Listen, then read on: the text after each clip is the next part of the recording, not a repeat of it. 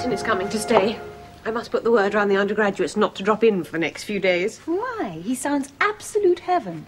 Not the sort of thing the comrades would approve of, but pure bliss all the same. I'm sure the undergraduates would adore him. Just what I'm afraid of. Alfred would be furious. Oh dear, you do make him sound gloomy. Just moral. It's the same with Christian, gloomy or moral, whichever you care to call it. He was full of disapproval about my lovely new present from Lord Merlin, which is what I've come to tell you about. Yes, he said he was going to call in on you. And so he did. And you'll never guess, so don't even try. He's given me the sweetest little house in Cheyne Walk. Almost a doll's house it is. Full of sunshine and reflections from the river. Oh, Fanny, darling, do admit. Oh, darling, I'm so pleased. Somewhere of yours. He said not to thank him. He was only doing it to annoy the Crozigs, in which he certainly succeeded. The trouble is, he also annoyed Christian. Oh, don't tell me Christian's jealous. No, but he does not approve of private property. But he's got a flat. A flat's all right because it's what all the workers in Russia have. The point is, he says that while I've got his flat to live in, I should not be permitted to own a house. So, with great difficulty, I've persuaded him that we should give up the flat and move into the house instead. I think he really wanted to give it to the comrades as a kind of doss-down. Excuse me.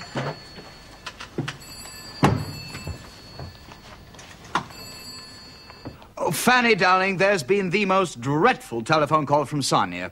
It seems they've caught her stealing the nurse's breakfast.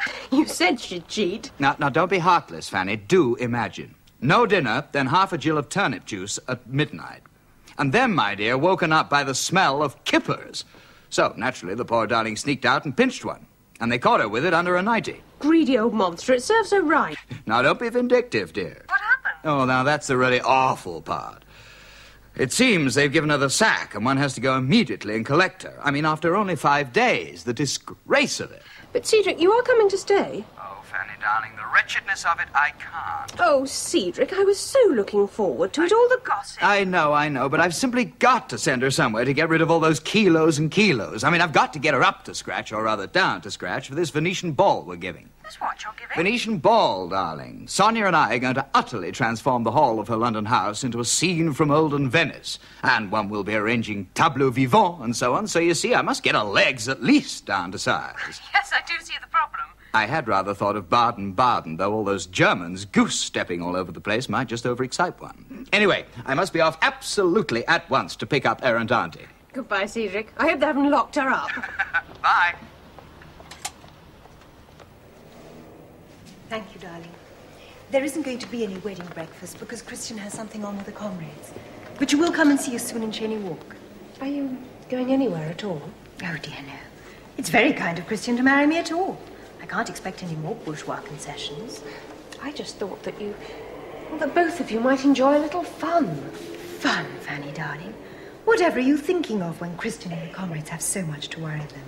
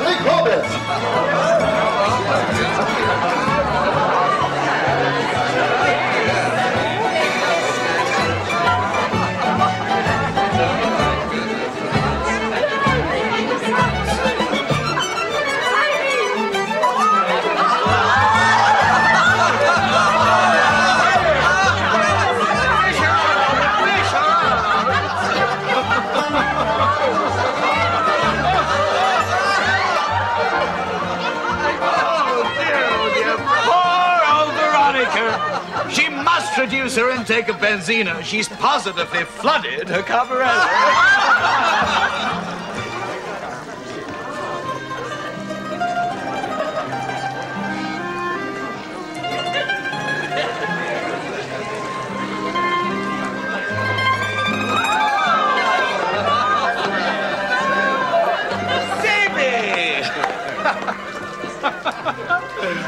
I'll guess what you are if you'll guess what I am. Right. You first. The Black Death, darling. All those worms and skulls and hourglasses. Now, what am I? A superior tart. Now, that's Veronica, if we can ever get her dry. Outside or in. I give up. I am the Adriatic Sea, dear, and soon the Doge will come to marry me ceremoniously on behalf of Venice. Oh, lucky old dog. Yes, isn't he? Then it's only ceremonious.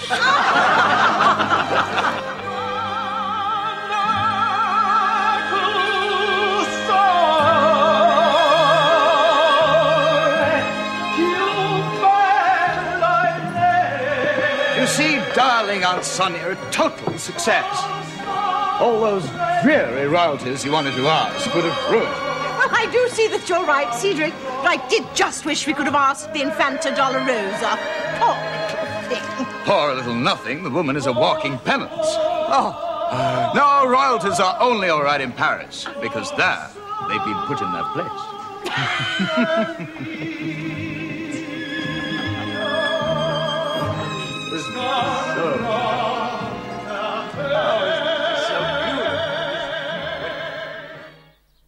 Polly's baby was born a few days later.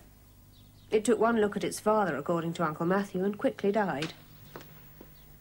When I went to see Polly, she simply did not seem to have noticed either its arrival or its departure.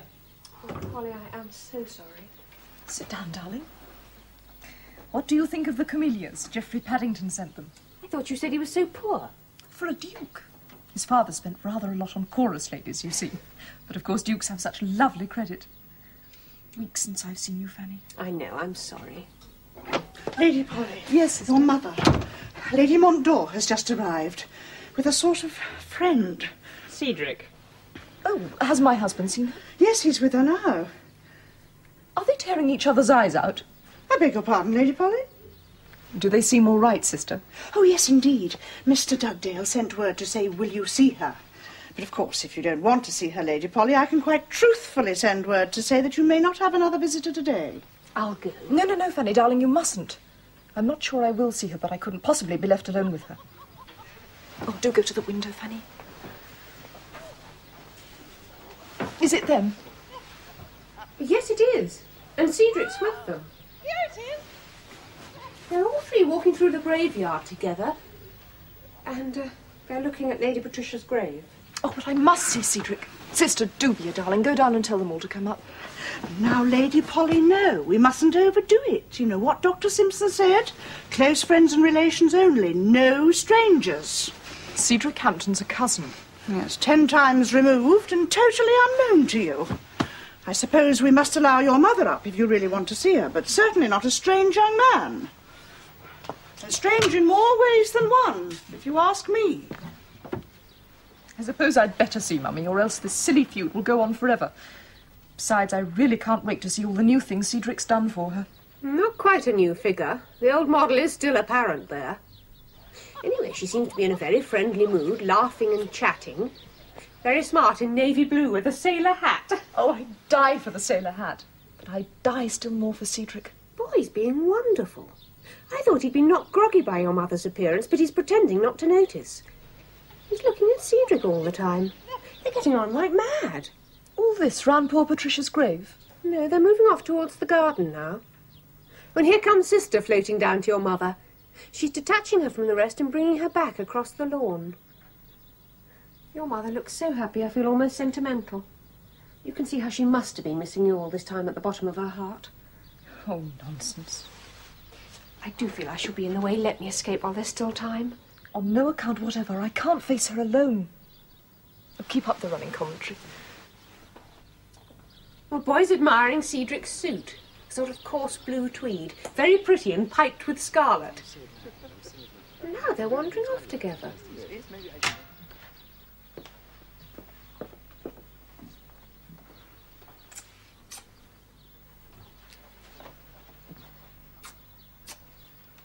Oh, you've moved the dressing table, dear.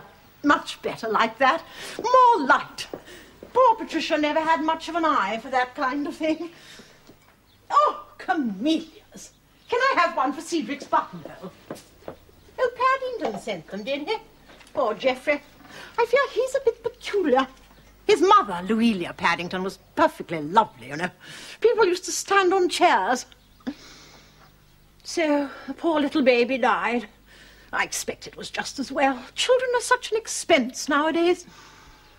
What a pity you couldn't have come to the Venetian ball, Fanny. They all said there hadn't been such a party since the days of Robert de Montesquieu, and I can well believe it. It cost £4,000, you know.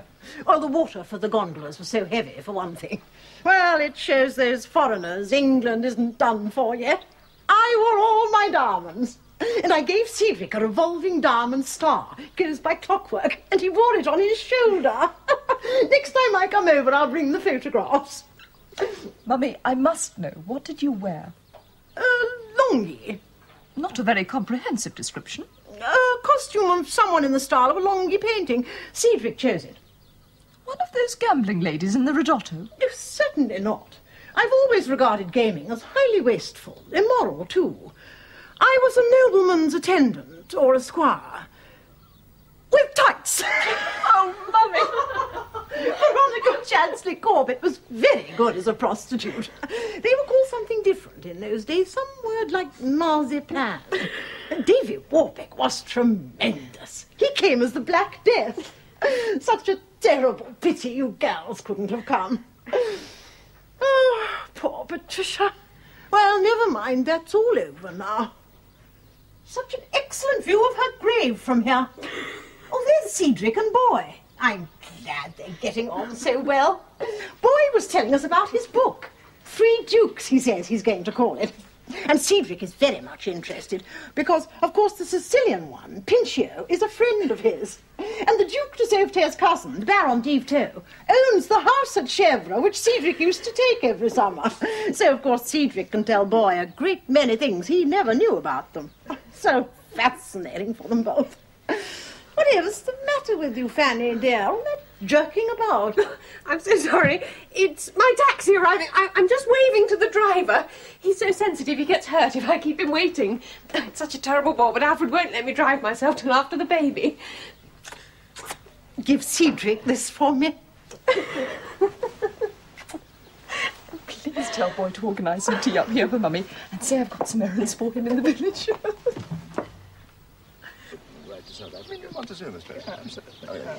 Polly says you're to order tea for Lady Montdour and then go upstairs and hear what she wants doing. Oh. Well, we'll be in touch then. Tomorrow. I have a great deal more to tell you about Pincio. Well, it's the ancestor I'm really writing about, not our Pincios. My dear, when you get to the bottom of it all, you won't be able to tell them apart. À demain, then. Un petit coup de téléphone.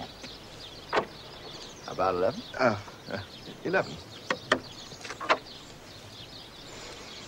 Aunt Sonia sends you this buttonhole. Polly burns to see you, but that odious sister wouldn't allow it. Oh, well, I've had a very nice time down here. He loves me. He loves me not. Cedric, do be careful. And what about the furniture polisher? Utilitarian rather than romantic. Yes, I... Don't interrupt my angel. He loves me. He loves me not.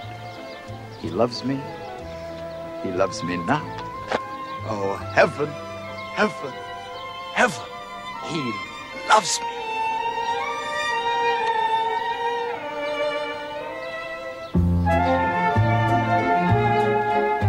I may as well tell you, my darling, that the second big thing in my life has begun. Oh, Cedric. And how are you going to explain to Lady Montdour about the buttonhole?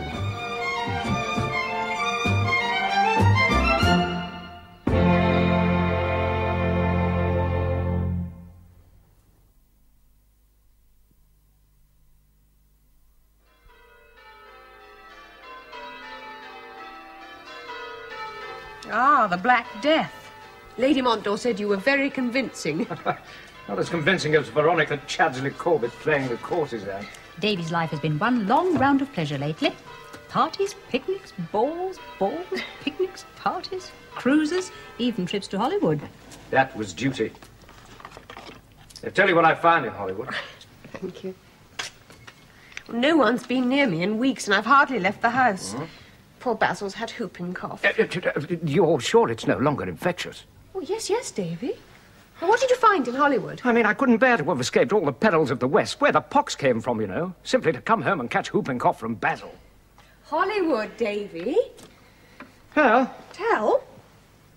I arrived just in time for Jessie's wedding. The whole place was full of it. Shock engagement to Carrie Goon. Not Gary Coon. I'm still not sure which, actually. But everyone was wowed, I think that's the word, by the sudden engagement of this absurd film star, little man like a nut, to the English aristocratic rose. Wedding next morning, the paper said, so I made my presence known to Jessie, and she asked me to give her away. Will they be happy? I don't know. I got the impression she'd worked quite hard talking him into the church, or rather the wedding parlour. So she made the running. Like Polly Hampton with Boy. Or Linda with Christian Talbot, if you think about it. The Radletts are quite as determined as Polly to get the men they want. Or the women. They say Matt proposed to Sadie the first time they met. That must have been impulse rather than determination. Like what sent little Matt off to Spain. There's still no news of him, I'm afraid.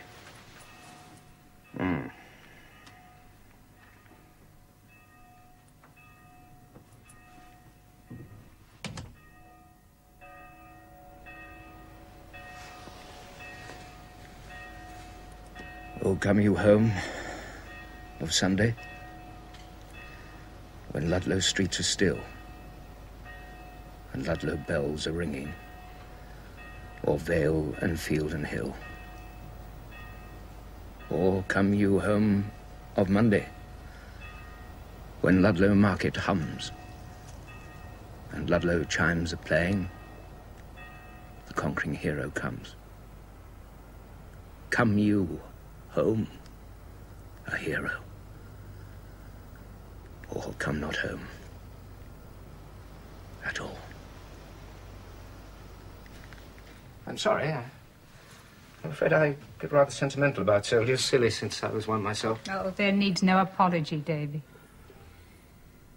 No, perhaps not.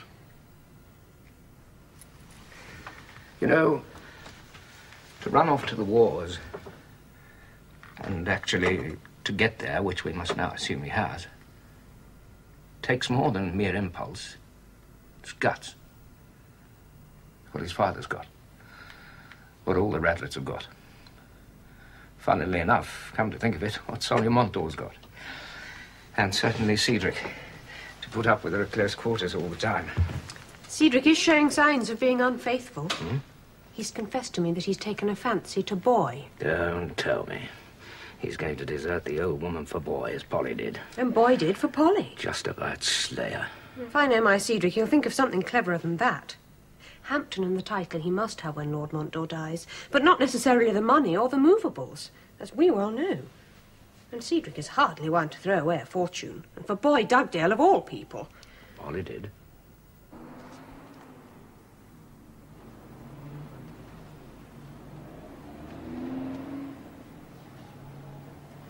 And most of these are from the famous Galanks Left Book Club.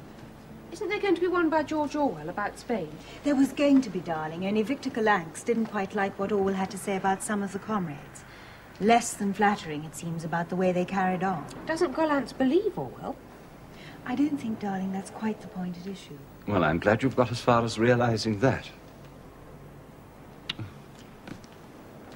know, Linda, I'm rather surprised at you having anything to do with this. Oh, please don't be cross. I'm only helping out. It's really run by a comrade called Boris. He's a terrific Hon, only he does like to get drunk from Thursday afternoon, Thursday's early closing, until Monday morning. So I'm sort of standing in every week until he's sober. Of course, the money will be handy. But I'd sooner be at home, really. I'm sure the comrades are making a terrible mess of Cheney Walk. And what's Christian doing in the middle of all this? Just at the moment, he's writing a book on famine. Goodness, it's sad. And there's this dear little Chinese comrade who comes and tells him what famine is like. You never saw such a fat little man in your life. I may seem to laugh at the comrades, but at least one does know they are doing good and not harm, and not living on other people's slavery like Celesta Crozig. And they're all tremendous haunts, and I love them like anything. Even if I do wish they were a little more fond of chatting and less sad and earnest and down on everybody else. And of course, being a conservative is far more restful and agreeable. But one must remember that it is bad and not good. Linda, dear, you do realize that Fanny and I have been here for nearly half an hour and you've not had a single customer. Oh, dear. Haven't I?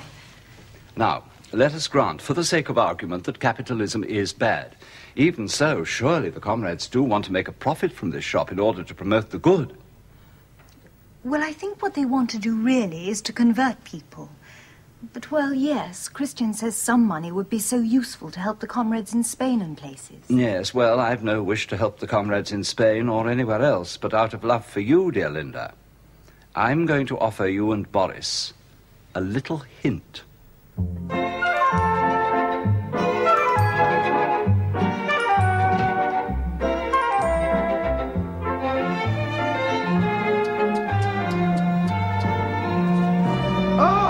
Goody, goody. How very kind of boy. I do hope he remembers one. But then, of course, one isn't a lifelong friend like you, Aunt Sonia. Darling Sonia, with best love from Boy and Polly. Oh, the darlings. How very sweet and tactful. Now, the thing is, Aunt Sonia, darling, what Polly and Boy need is a lovely, lovely treat. Well, I've forgiven them both, more or less, but it's early days to talk of treat. Now, don't be mean, darling. After all that horror about the poor baby dying and her being so ill and Boy in such torture about all that and getting the book out, surely you don't grudge them a little pleasure. Not if they can pay for it. That is not being kind, Aunt Sonia, and if you go on like this, I shall have to send you back to that place again. Oh, Cedric, please not. Oh, please. Only if you are unkind or too greedy, because it is being unkind to one after all one's trouble with you. Now, treat for Polly and Boy. Let me see. Ah, I have it. A trip to the Chateau of the Loire, madly appropriate for Boy, and then on to the Pyrenees and Riviera for pure pleasure. Oh, do say yes, Aunt Sonia, and we can ring them straight away and ask them. If I say yes, can I have another chocky? And now for rather an amusing tease. There. You can always say it's an attack on the aristocracy. It's so boring, it's enough to put anyone off them.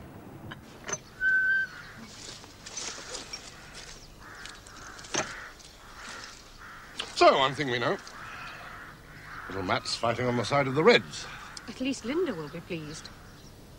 And I don't mind as much as you might think. They're brave boys, those Reds. And they've had the sense to knock off a lot of bloody monks and nuns and priests, all those Roman Catholic sewers. Still, I think it's a pity to fight in a second-class war, when there'll soon be a first-class one available. Do you really think so? Soon. Quite soon now. Fort William thinks so, too. And a letter from Louisa this morning. Meanwhile, I suppose you could say that little Matt's keeping his hand in. And now the thing we know is that he's finished his course of training, what there was of it, and expects to be sent to the front any minute.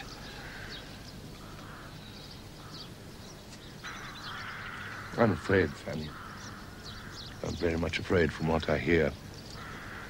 His size is going to get the worst of it. Picnic basket, a medical chest, much smarter than silly old David's. Lady Montour's 4 cases, the Asprey ones in suede, and her ladyship's Molyneux hat box.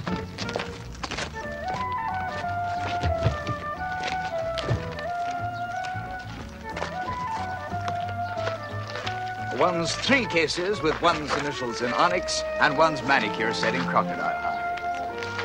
Mr. Dugdale's 2 cases. Woo! Imitation leather, dear. Naughty boy. We'll get you something de plus chic in Paris or Tours. Ah, such a pity Polly wouldn't come. But it does mean much more lovely room for all our heavenly things. No more abroad for Polly, she said. Not ever. She hated Sicily. Oh, I hope she won't be lonely without us. Oh, no, she likes it as Silkin. She'll go across to Alcany a lot. She loves Matthew and Sadie. Alors, en voiture.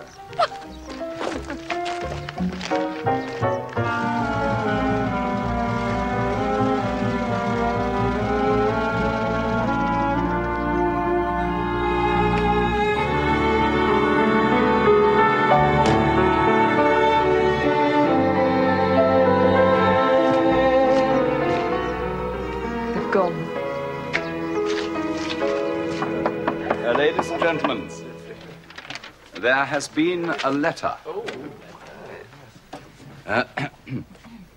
Dear Comrade Boris, we note that during the last 4 weeks, the takings from the People's Bookshop in Hampstead have increased by over 1,000%. Our sincere and comradely thanks are due to you and to Comrade Linda Talbot.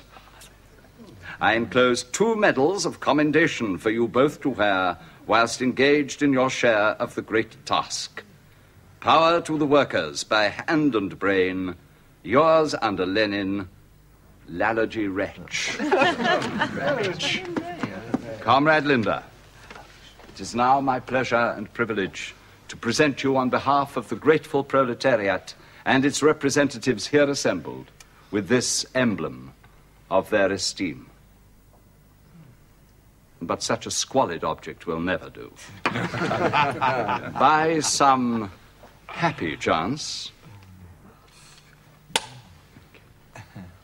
Of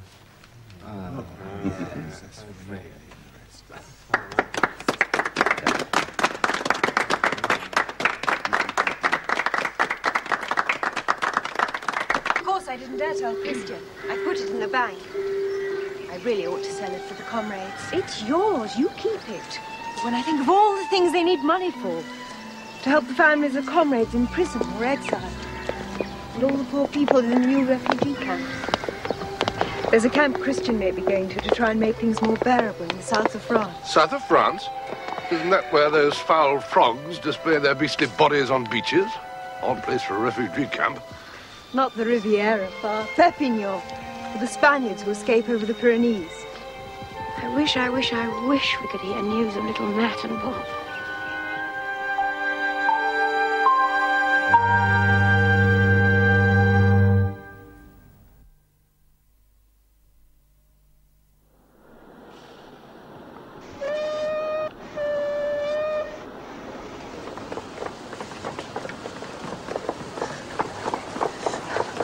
I'm wildly nervous. You know what Farrell always says? Frogs are slightly better than hounds or what, but abroad is unutterably bloody and foreign as a fiends. But I'm immensely looking forward to it, and to seeing Christian again. Got your ticket, passport, money? I know I've got no money. It's sewn into my stave. Far rang and begged me to, and I must say it did seem quite an idea. Oh, why aren't you coming? I do feel so terrified. Think of sleeping on the train all alone. Perhaps you won't be alone. Foreigners are, I believe, greatly given to rape. That would be nice, so long as they didn't find my stays. Goodbye, darling. Do think of me.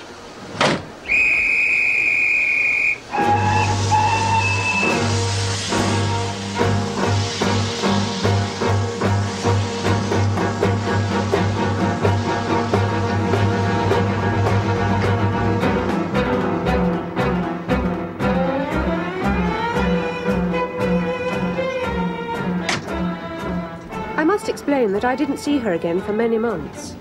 But afterwards, as you shall see, we spent a long, quiet time together, during which she told it all to me, over and over again.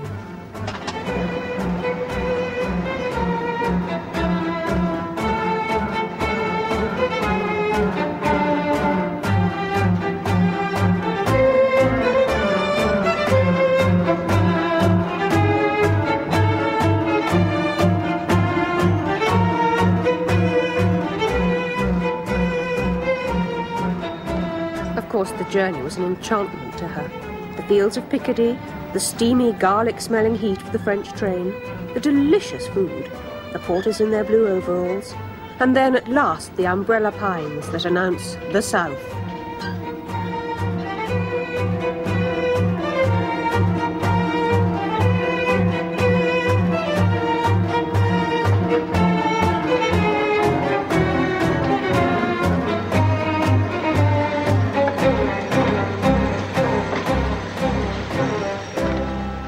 Christian didn't bother to meet her at Perpignan, so she had to find her own way to the camp. He always assumed that people could look after themselves, unless they told him they couldn't. Whereupon, except in the case of destitute, coloured, oppressed, leprous, or otherwise uninviting strangers, he would take absolutely no notice.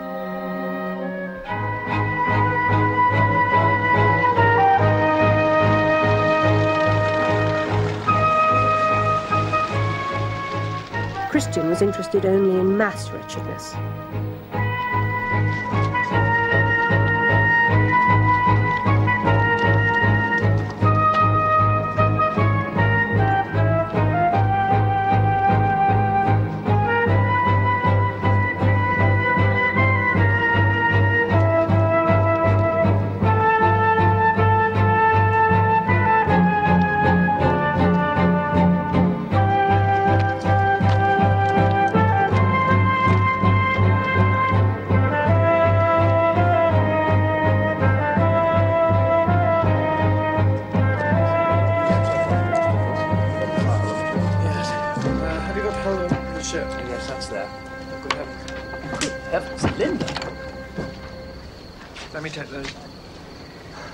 Hello, darling.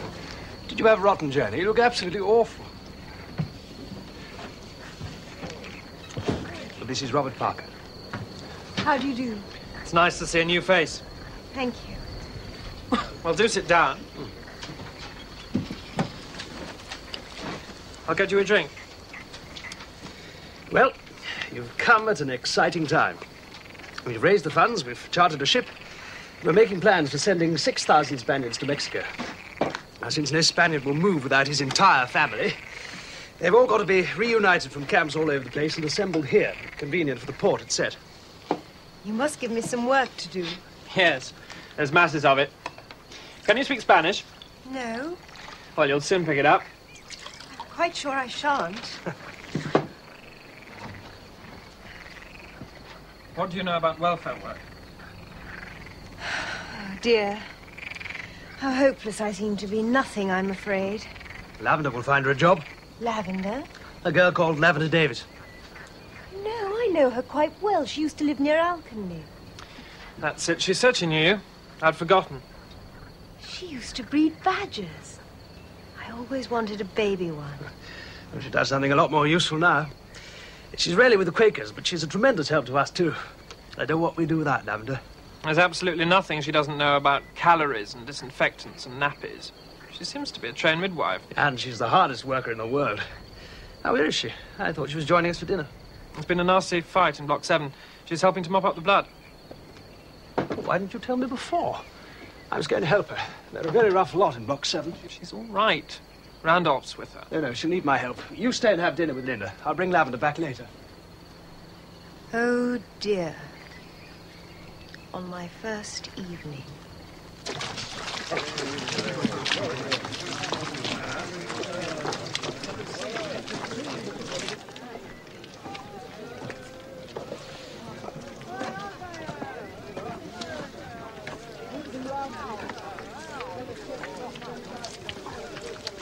One of the things Christian is trying to do is get the refugees out of camps and prisons. Surely they're destitute. Where else can they go? In some cases, they can be lent money or given railway tickets so that they can join relations in France or French Morocco. A lot of them seem to be waiting. Most of them wait all day, only to be told there is no hope for them. What do they do then? They apologise for having been a nuisance. So politely it breaks your bloody heart. And then they withdraw. Back to the refugee camp.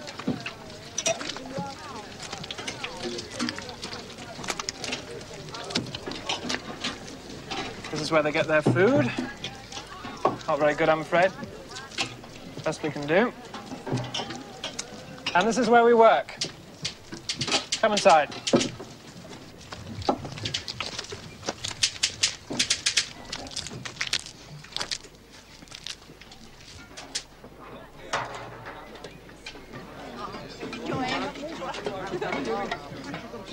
And then, if we can't do anything, they're left to rot behind barbed wire. And don't simply blame the French. What are they to do with tens of thousands of uninvited Spaniards? Anyway, one of our jobs is to make a new life for them. Talk about bricks without straw. But we have positively got this ship, which will be taking several thousands to Mexico, and that'll certainly ease the problem. And here's where you come in, Linda. There's a job simply crying out for you. You can arrange the accommodation on the ship. Oh, thank you, Lavender. Not at all. And it's absolutely super to see you again after all this time. Now, let's see. You can have that table over there. Whoops, there's Christian. I must rush. Ready, Lavender? Yes. Lavender's found me a job, arranging the accommodation on your ship. Oh, good. But how exactly do I set about it? Won't somebody please explain? Well, Robert will show you. Come on, Lavender. Bye. You can have that table.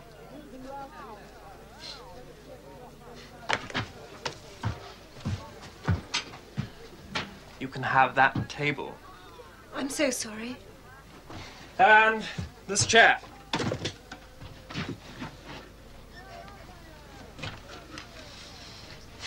What delicious scent you have. Après Landais. I thought so. Now, here is a map of the ship. Best cabins, not such good cabins, lousy cabins, and battened down under the hatches. And here is a list of the families who are going. All you have to do is allocate each family its cabin.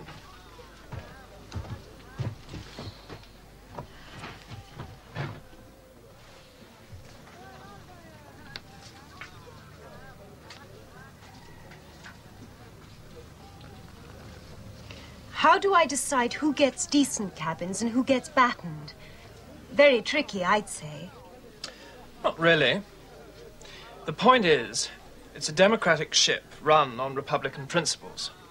If class doesn't come into it, I should give decent cabins to families with young children or babies.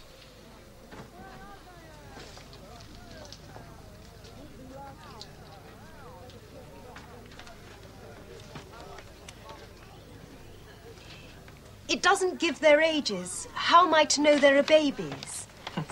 Easy answer. For once. Before the Civil War, they were mostly called either after saints or after episodes in the life of the Virgin, Annunciación, Asunción, and so on. Since the war, they've been called Carlos, after Karl Marx, or else after some piece of jargon like Solidaridad. So if a person's called Carlos or Libertad or Proletariat, you know he's under 3. How frightfully ingenious of you. But there is one nasty complication. Spanish husbands and wives do not share a surname. So in the case of large families with grannies and daughters-in-law and whatever, it is not at all easy to know who is married to whom.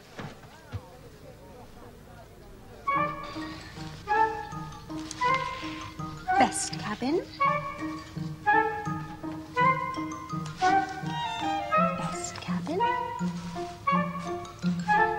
Best. Lousy. Not so good.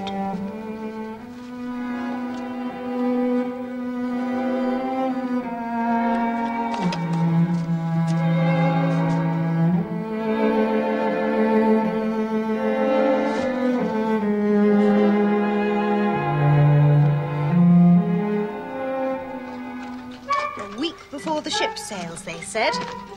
I should just about do it.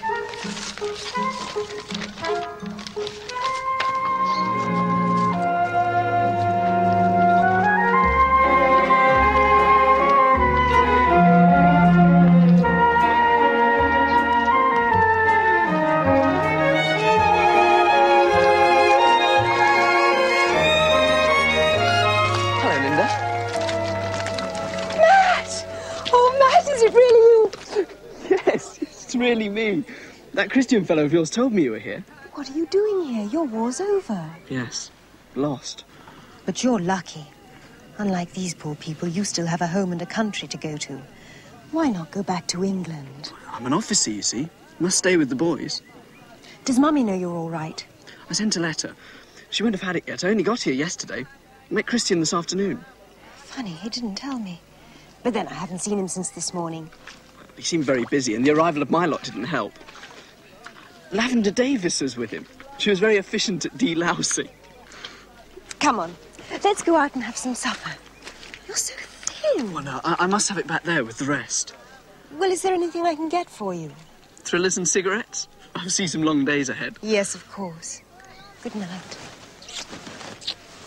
Night.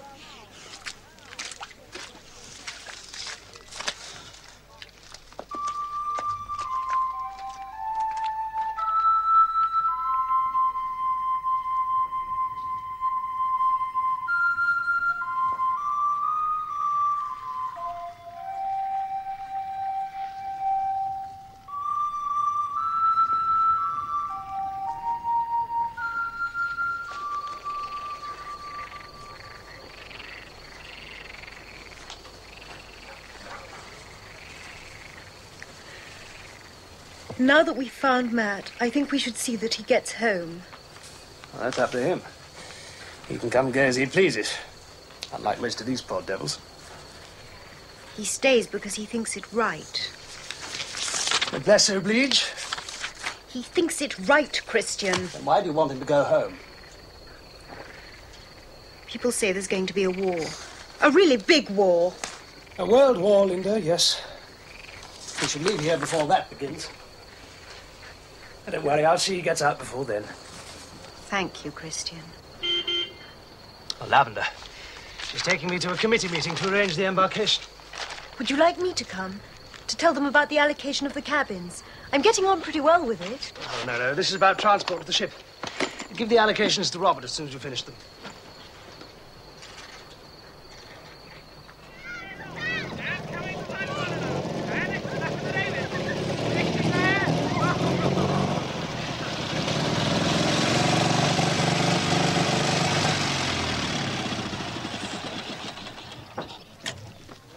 Embarkation go off all right?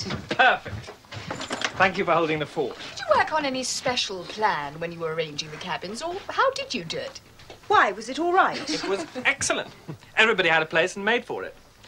But we wondered what you went by when you allocated the good cabins. I simply gave the best cabins to the people who had Labrador on their card, because I had one when I was little. I remember her. Oh, do you, Lavender? I adored her. She was called Labby. Then all is now explained. Labrador in Spanish happens to mean labourer. So under your splendidly democratic scheme, the peasants all found themselves in luxury while the intellectuals were battened. That'll teach them not to be so clever.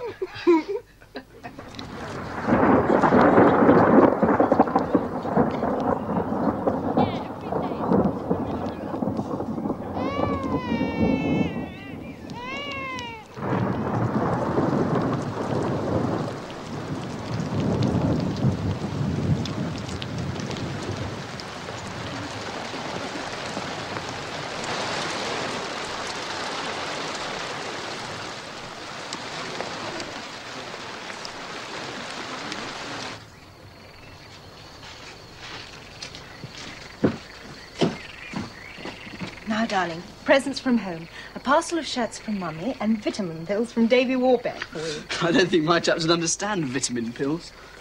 How many shirts? 6. That's one amongst every 5 of them. Well, they can draw lots. Matt, Mummy did send them for you. But I have 2 shirts already, Linda. Oh, well. I'll put them here so you don't forget.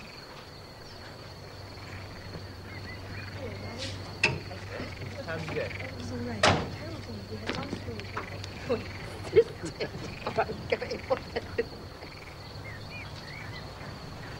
Matt, would you mind? I think I must go to bed. Too much sun. Yes, you don't look too good. Can I help? No, I'll be all right if I just go to bed. Of course. Pity, though. I shan't be seeing you for a while, you see. My lot are being moved to a camp in the Camargue tomorrow. Sudden thing. See you when it's all over, then. Yes, when it's all over.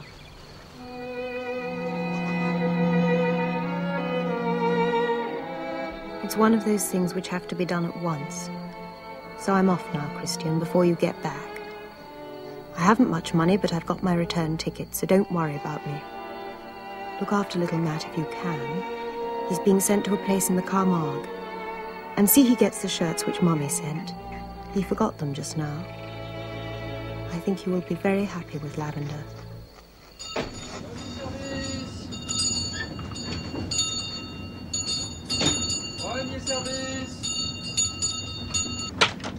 Premier service, madame.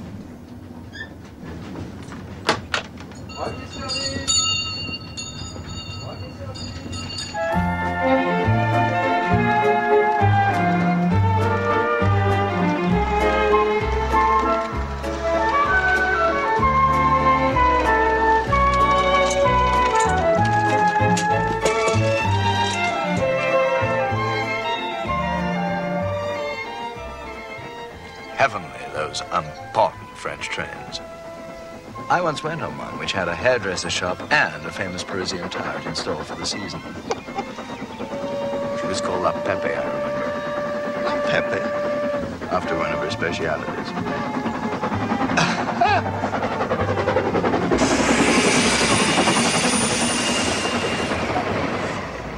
Oh dear, so sad to be moving north again. But home, sweet home, my dears, lovely Hampton and delicious Silken with Polly on the doorstep.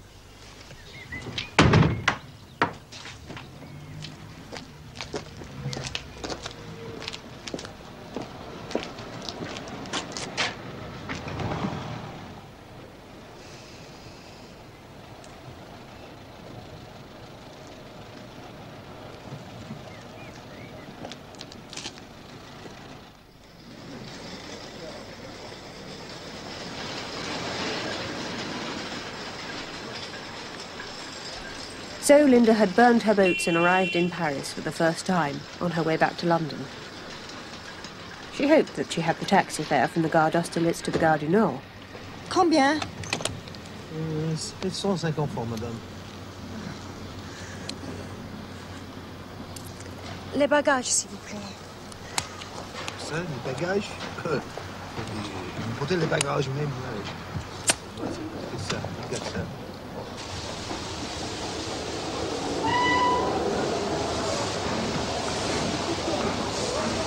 Voyons, madame, le 29. Aujourd'hui, c'est le 30, n'est-ce pas? Alors, But only one day out of date. alors,